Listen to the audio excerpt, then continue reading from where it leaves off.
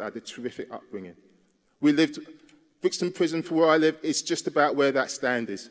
I used to walk through Brixton Prison to get to secondary school every single day. And the simple message, there was no location in those days.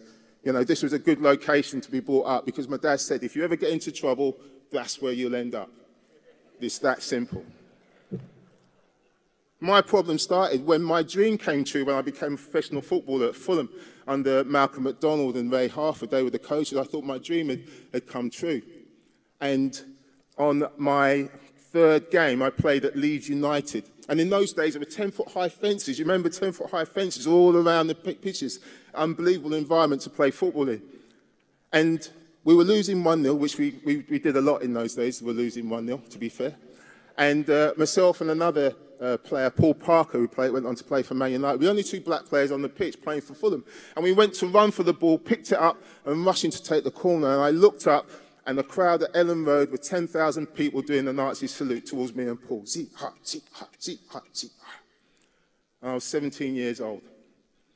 And I looked at Paul, and Paul looked at me, and we both wanted the ground to just swallow us up and disappear. I'd never seen as much hatred towards me in my life. I had to make a decision then. Do I want to carry on? Do I want to stop playing? Because that was serious. Do I want to do that? And my dad said to me, never let anybody stop you doing what you want to do.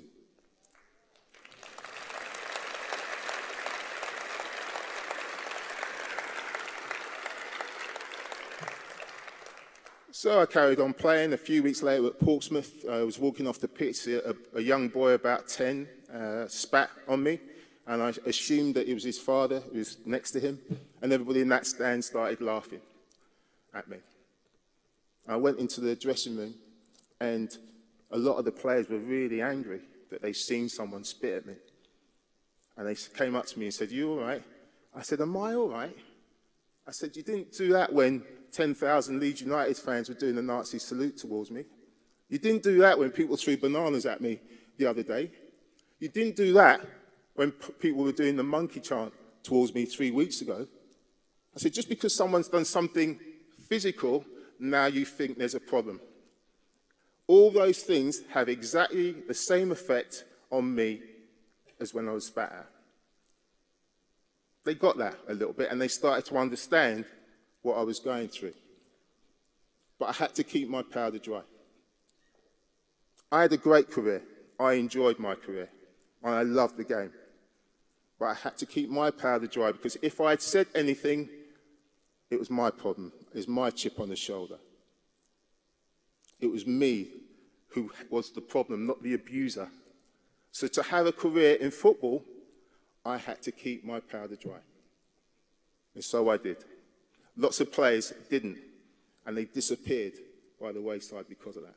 And they were better players than me, by the way. My sisters went to my first game at Queen's Park Rangers on the plastic pitch. Don't remember, we played on the plastic pitch. And I must say, I was absolutely atrocious in that game, really, really bad. But I was a striker, and I scored the winning goal, and we won 1-0. So I was on the back pages of the Sun. Isn't that amazing, the back pages of the Sun? Anyway, no, don't clap that. And I went up to the players' lounge feeling like, yeah, I'm arrived, I'm here, I'm arrived. Yeah, I've been practicing my autograph with a little smiley face as I walked in, so I'm signing autographs as I got in. I'm feeling 7 foot tall. And over in the corner of the players' lounge, I can see my sisters, my mum and dad, and some of my friends. And Linda, the second oldest sister, came over to me and said, "Leroy, we're going to have to go.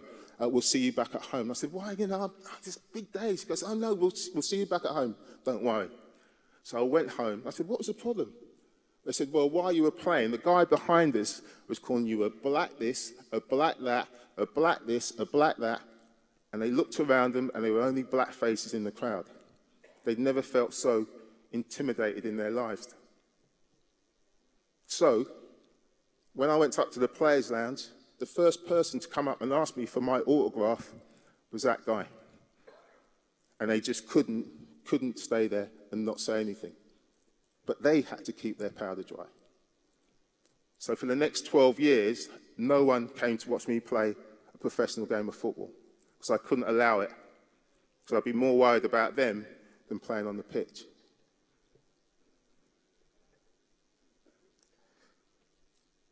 I've been busy. I've got 5 kids.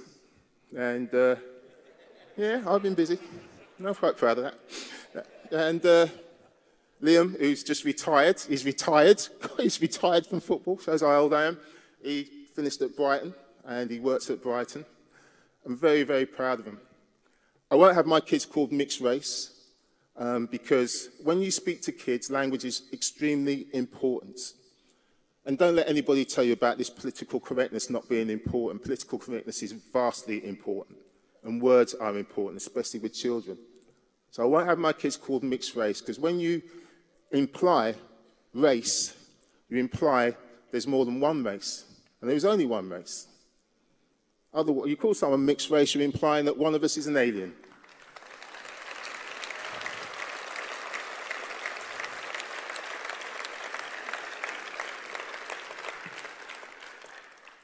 So I call my kids mixed heritage.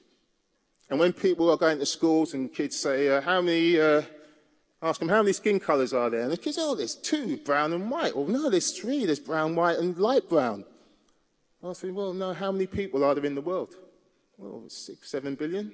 That's right, there are 6 or 7 billion different skin colours in the world.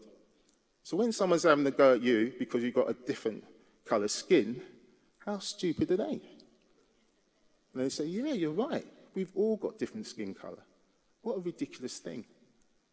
And when kids go to school, I try and get them to understand how it feels when you have to put up with racist abuse. And discrimination is different from racist abuse, and we could go into that. But I try and get them to understand that when they're at school and people call you a name because you're thin, because you're fat, because you've got glasses, you haven't got glasses, because you're short, because you're tall, when you're at school. And then you go home and your parents say to you, sticks and stones may break my bones, but words will never hurt me. Well, what a ridiculous saying that is. Because when I was playing football, I broke my collarbone, I broke my ankle, I broke my wrist, I broke most bones on my body. I've had 18 operations in my time as a professional footballer, and I've healed. I've healed to a point. But when I think back to when I was at school, I remember the time when somebody called me a name, and I remember exactly where I was, who said it, how they said it, and how I felt. And I will never forget that. So to ignore people calling you names is allow things to fester and grow and be worse. So please don't ever say that to your kids. Get them to deal with it in a really positive way.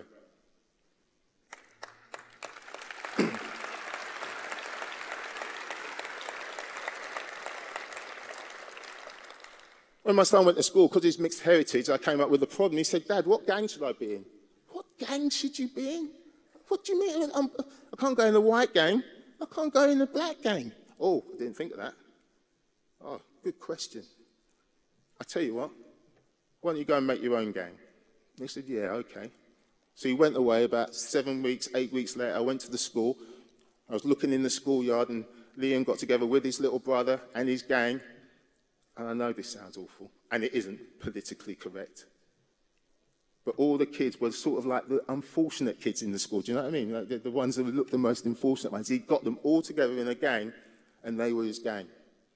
I couldn't be more proud.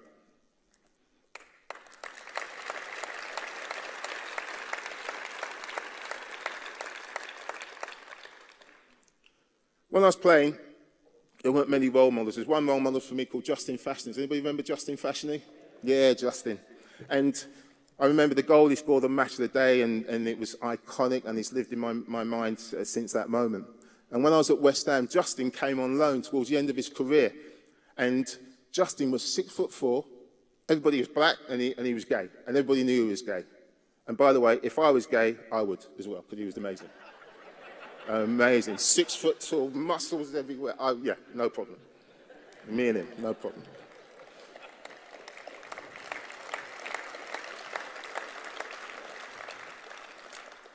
But Justin walked in after training, no clothes on. In those days, we had great big baths. There's no health and safety. It was pretty disgusting, but we had great big baths.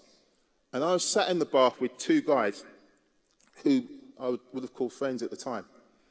And Justin got in the bath, and the 2 guys got up and walked out. And I knew exactly why they'd got up and why they'd walked out. Now, Justin and I didn't become great friends. He was there for 3 or 4 weeks.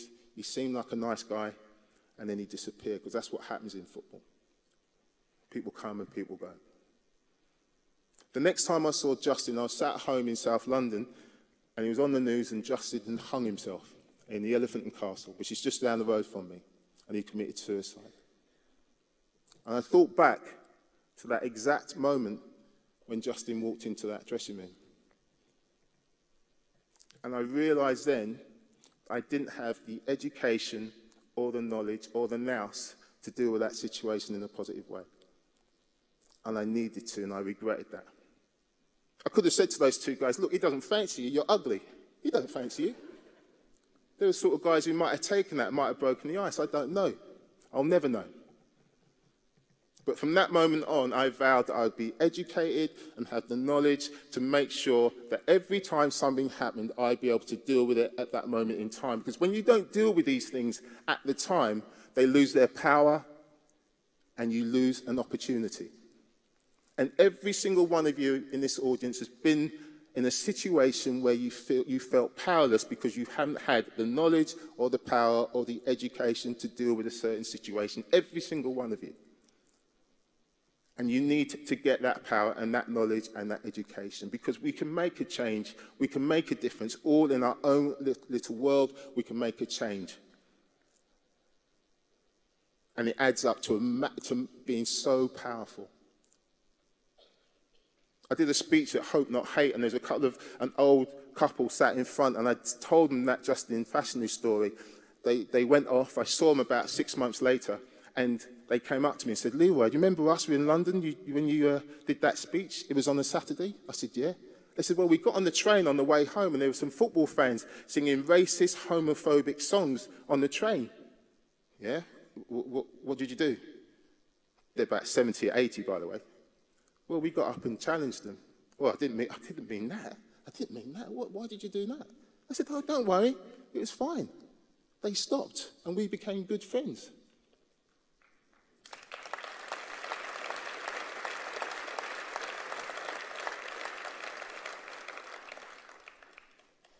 You have to do it, and you have to do it at the right times. The work the show race and the red card do is incredible. And when I played football as a manager, you know, we played a game, we win on a Saturday. By Monday, you forget whether you won, lost or drew. It was chip paper. You forget about it, you move on. The work we do stays within that school. We go back to schools, and I see it's embedded within that school. It's so important. And it ends up with stories like Hannah on a regular basis. It's the most important work I've ever done in my life, and I am very proud to represent Show Race in the red card when we do it. I think we've seen that we had Wear Red Day, which is on the 18th of October this year. It's on the 4th of October in Scotland. I think 60,000 people took part in it last year and raised over £60,000. So if you could do that again, that would be great. But there are great things going on all around the country, around Show Race in the red card. But I just go back to my dad. He passed away 10 years ago. And unfortunately, he passed away just before Barack Obama became the President of the United States of America, because he would never, ever have believed that that would happen in his lifetime. And I hear a lot of academics who use the word race all the time, who use that, well, racism will never change because racism's been around for years, since the Roman times. There used to be black, you know, there used to be black people who had slaves back in Roman times. We'll never get rid of it. Absolute nonsense. Our kids get it. Our kids will change it. And I aim to change it within my lifetime for my kids' sake and for my grandkids' sake.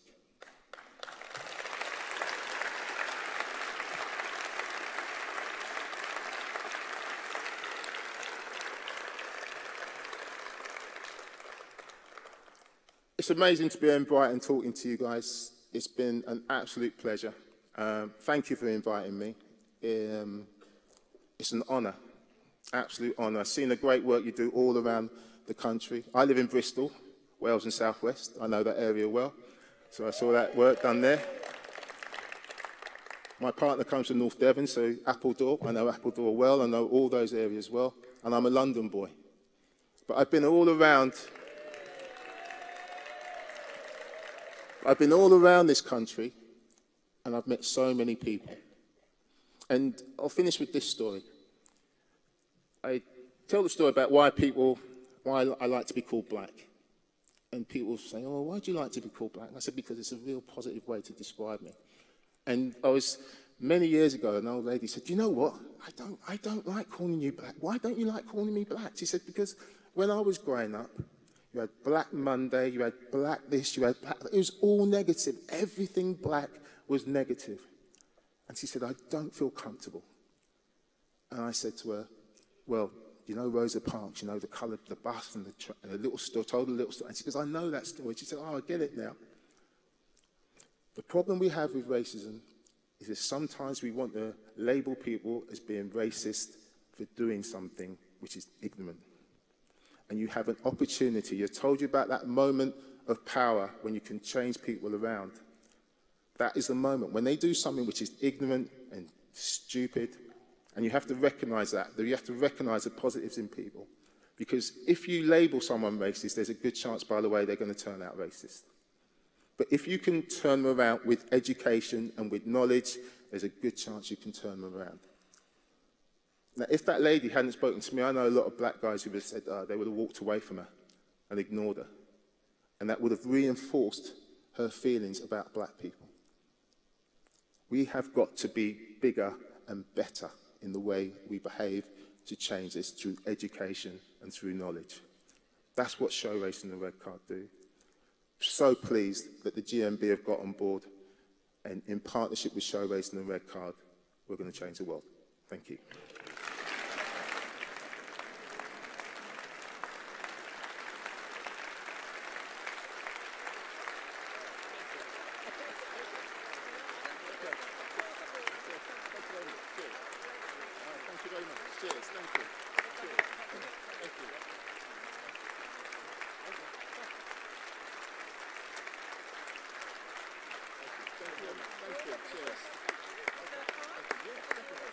Thanks very much. Cheers. Thank you.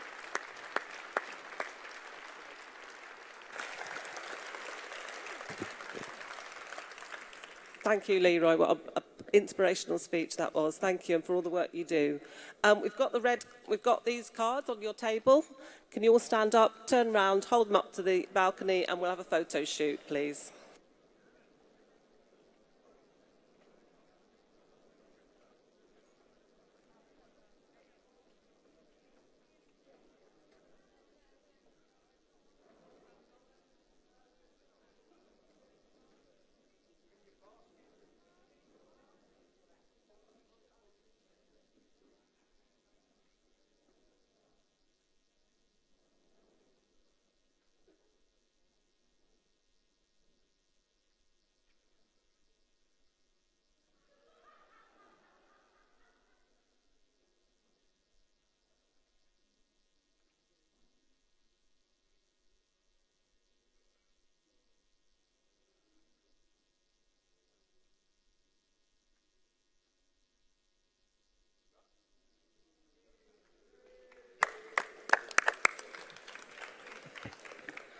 That concludes Congress for this morning. Thank you. Thank you for coming early.